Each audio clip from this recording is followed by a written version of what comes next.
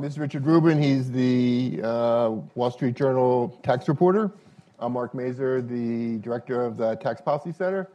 We're going to have a quick little conversation and invite you all to participate. So first off, Rich, we actually grew up not just a few miles apart in New Jersey. But you were educated in the Midwest. I was educated in the Midwest, yes, at Michigan State. I wasn't. That's okay.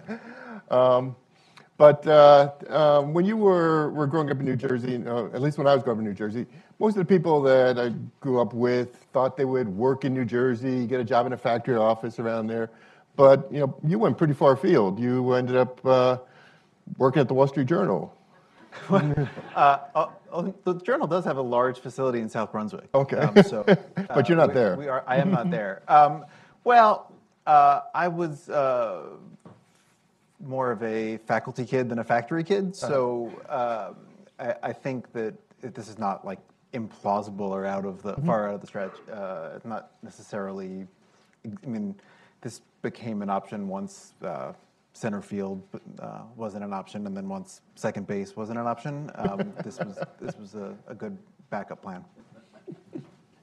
And so, how did you wind up with taxes as a beat? That seems like a very specific area to work in. Yeah, I started covering taxes in 2007.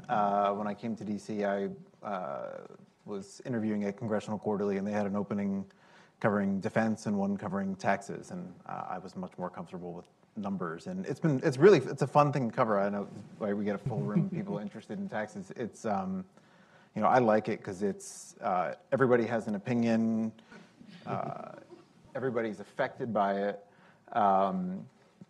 It intersects with everything, so I get to write about healthcare, about energy, about international relations, about things that are purely domestic in nature. I get to write about states. I get to, so it has, and the other thing that's fun about it is it's, you can write sort of big picture stories, and we saw this in the debate last year.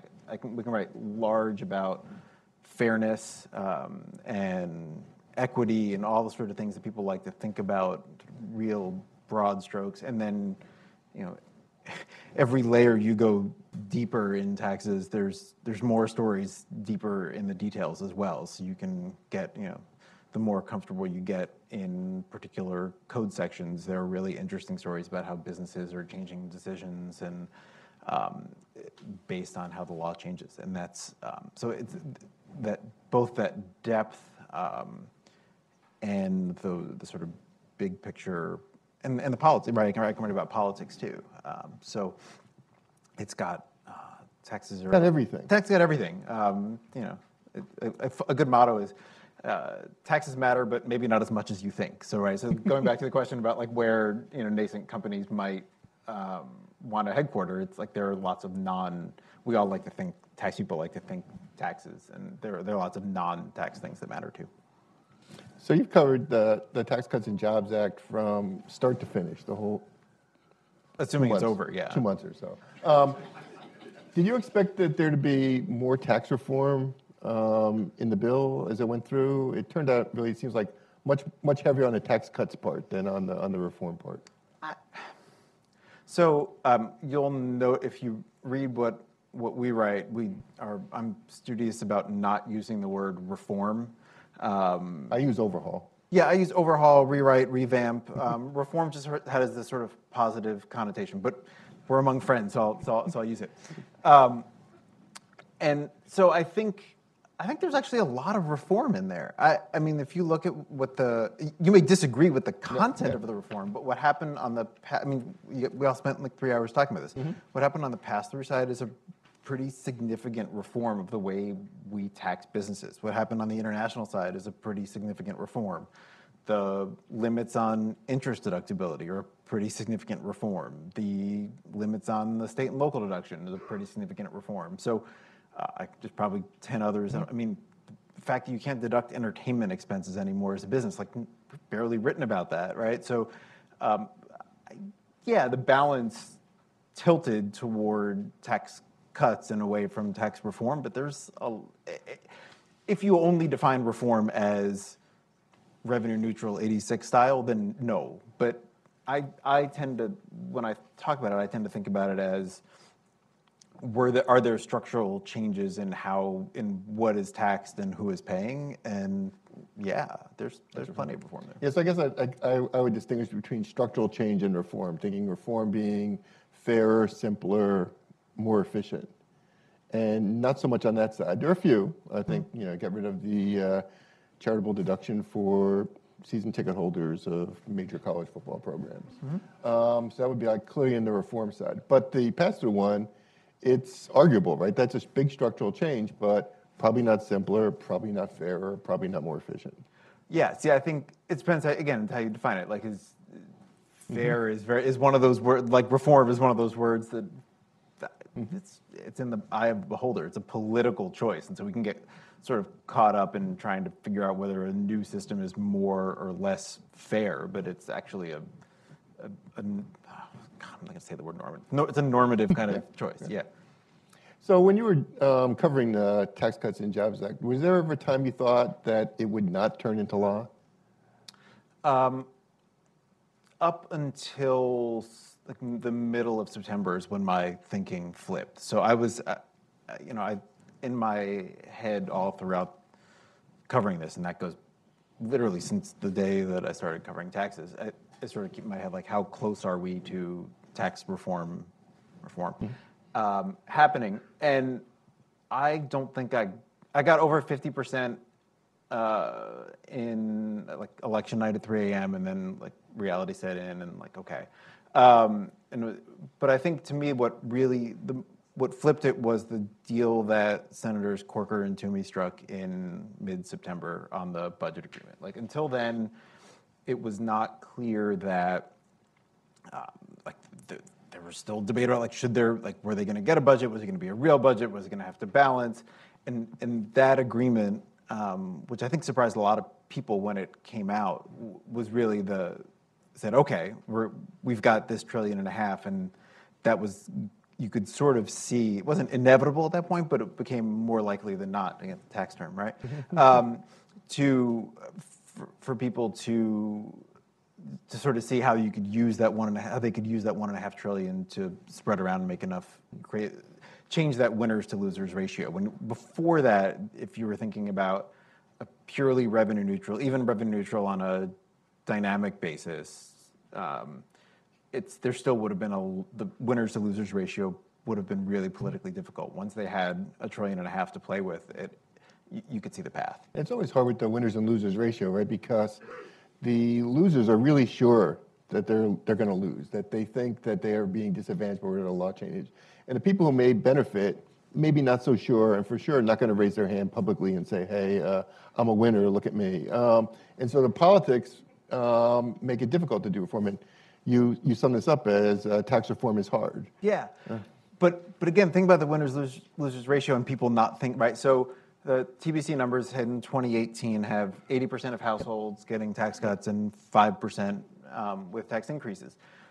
If you look at the polling, even polling today, and certainly polling when they were voting, people's perceptions of whether they would get tax cuts, not the perception of whether they thought the law was a good idea, which is a separate question, but perceptions of whether people got tax cuts were not quite the inverse of that, but pretty close to it. So that phenomenon was happening, but the fact that the actual winners to losers ratio, again, measured purely as tax cuts in the first year or not, was so big that meant that there were still enough people who thought they would get tax cuts to prevent the whole thing from collapsing politically, and Republicans sort of had the confidence to know that they thought that as people saw their withholding change, saw their tax bill change, got maybe not the bonuses, but eventually wage increases, that the bill would become more, if not popular, then popular enough to not be the anchor that it looked like it might have been in November, December. I mean, that's one of the things that at Tax Policy Center we tried to make the point that there was a different view on winners and losers depending on what time you looked at. So if you looked at 2018, we were pretty clear, like 80% of the people were getting tax cuts, and I think that's when Senator Hatch was giving us credit for helping them. But then we said, in 2027, when these provisions expire, it flips a different way, right? Lots of people have tax increases. And I think in the political world, a lot of people heard that second part and didn't really believe the first part so much.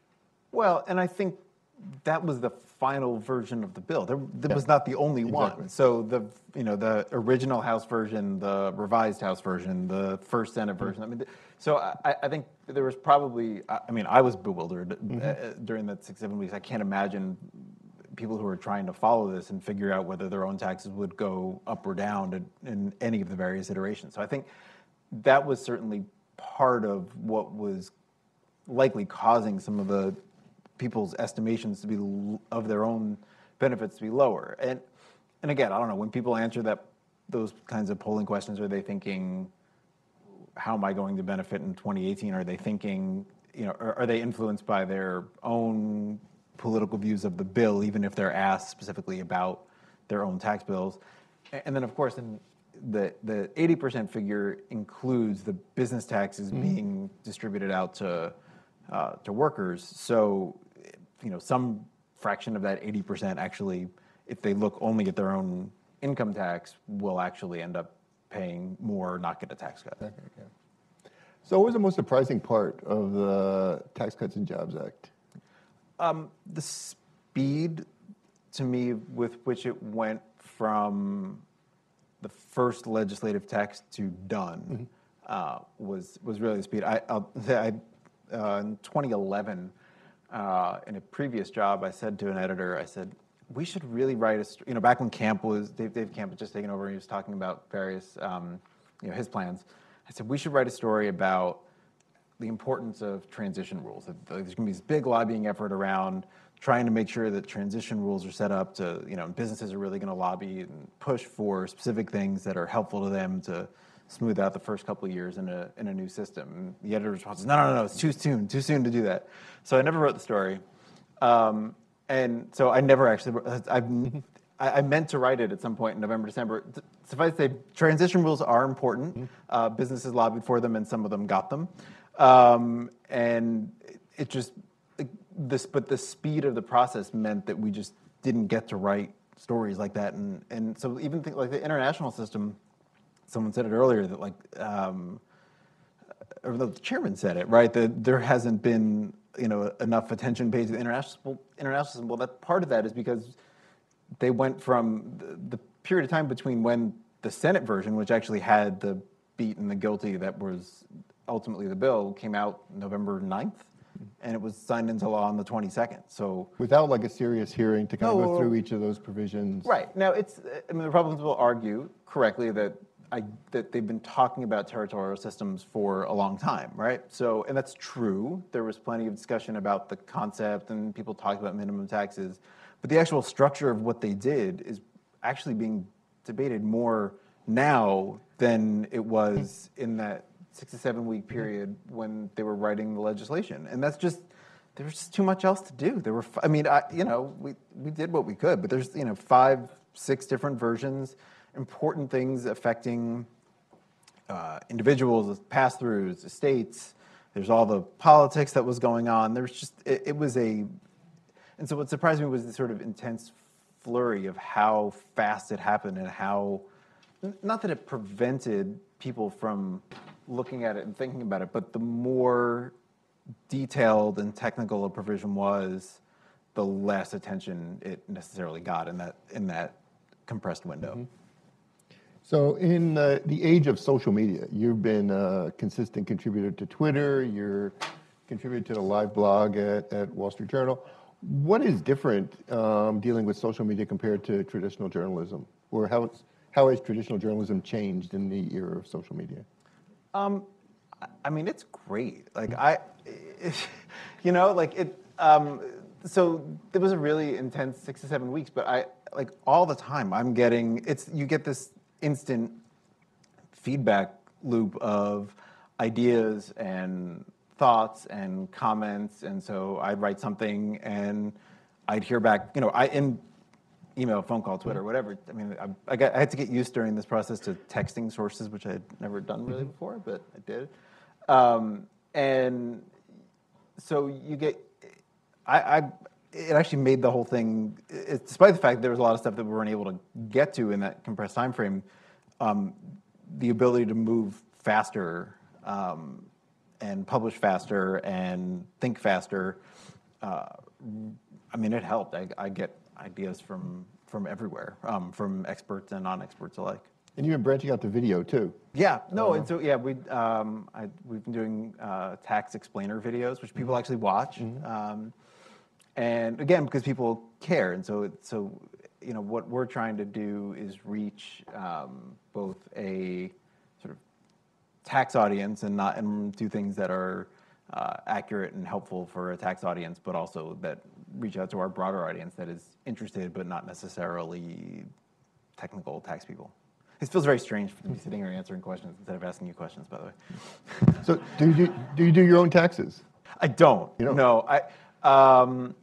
Do you do your own taxes? I do. I do TurboTax, but because Commissioner Rosati, when I worked there, reminded me that my time was more valuable, and so instead of being a scribe and writing the numbers down, I should use the software and file electronically. No, I don't. I figure that people are probably watching this. That I don't want to do anything to invite extra scrutiny, so having an extra set of eyes on my return is probably a good idea. And so what do you do in your free time away from taxes? Taxes. Okay. No, someone else does your taxes. Oh, no. Really? Oh, really? No. I read, I like baseball.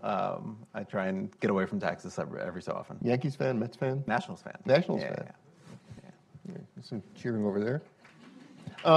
Last question I have, and then we'll turn it up to the audience. Are there any journalists that you especially admire? Let me just offer a word of praise for everyone who was covering the tax bill last year. It was an exhausting and long and tough process for all of us, and there's a lot of really great. And I don't want to name people because I'm worried about leaving people out, but there's a lot of really good coverage. I can't tell you the number of times in that. I mean, all of last year, but especially in that 6 to 7 week period when the bill was live, when I read something, I was like, I meant to write that. I should have thought of that. So all the time, there's lots of really great and smart coverage out there. I didn't read or watch everything, but there was, if you were following the bill, you were able to get a lot of information. If you were following closely and you knew where to look, you were able to get a lot of really good information. Mm-hmm. Okay, maybe open up to the crowd for questions. You, sir, Steve. Way in the back. Microphone's coming. Richard, did you have a sense of who is making decisions, big decisions and small decisions during this fast and opaque process? The usual suspects are tax writing committee chairs, political leaders of the House and Senate, the White House and Treasury. Last weekend, the leading technician from Treasury discounted his input, saying Treasury had very little input. They sat through drafting, but very little input. How were decisions being made? Quickly. I think there were, in the House, you had Chairman Brady and his committee staff sort of really owning their part of it with input from leadership staff. And on the Senate side, you had the chairman and his staff, and leadership policy staff, as well as they appointed 4 or 5 senior finance committee members to orchestrate the thing, and Thune, Toomey, Portman, Scott, and Cornyn, who sort of were able to cut a lot of those deals. And so largely that's who was making the decisions. Treasury was involved, but I didn't sense a lot of Treasury technical input at the time. Joint tax was involved, but they're not, they advise and don't necessarily make the decisions. But this was an art of the possible, art of the 51 votes, and so, it was, it's members. There were many things that were member level decisions, but it's a pretty small group of senior staff that guided the process. Yes, ma'am. In the middle.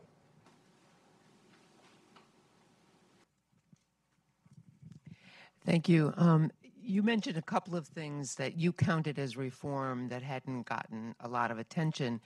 One thing that I've been made aware of, and I may not have all the details right, but it has to do with the tax deductibility of salaries in excess of $1 million. Whether that's deferred income, whether that's stock options coming into fruition or whatever. How do you see that? I've seen nothing written about it. I know at least in one instance, the impact of it could have a pretty significant effect on what the tax rate is for the company itself. And they're not a very high-paying company, so I was sort of amazed at that. It could have larger impact on compensation, how people think about comp, what you do as a board member on a comp committee, thinking about, how competitive you're being and so on, what kind of salaries you want to pay, how you want to pay them. It seems to me this is something that should be interesting to people, but it hasn't been covered. We've written on it some, and I'm sure we're going to be writing on it some more. We had a story just last week, I think, on the nonprofit side of this about there's a similar cap that got imposed on nonprofit compensation over $1 million. And so we had a piece that looked at nonprofit hospital compensation and the way it sort of works differently depending on how unified your entity is. If you're split into a bunch of nonprofits, then each of them might be subject to the cap on its top five employees, as opposed to if you're a unified system. So I'm sure we'll do more of that.